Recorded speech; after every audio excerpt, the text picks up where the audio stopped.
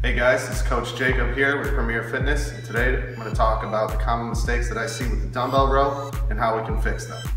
The most common mistake I see with the dumbbell row occurs in the setup. As you can see, the arm is reaching down towards the ground and the back is rounding. What happens when the row is performed is the elbow will glide up past the shoulder and the shoulder will dip forward. This can cause pain and irritation in the front side of the shoulder and also mess up the back pretty bad.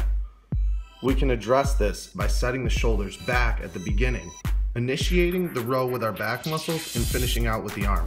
At the end of the rep, the back should be flat and the elbow should be in line with the shoulder.